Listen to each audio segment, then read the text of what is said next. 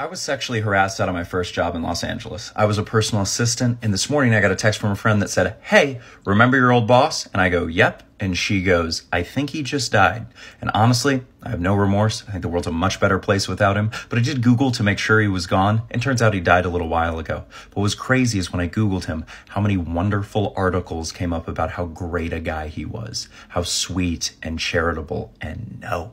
He was a predator, and I know multiple men that were the victim of him who thankfully let me know and gave me the courage to quit my job, because this guy used to make sexual advances towards me all the time. He used to say things like, people who sleep over get roles, and thankfully I just didn't care that much about acting.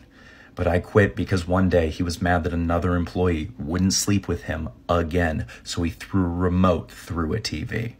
It was scary and terrible, and I quit, and I got out of there.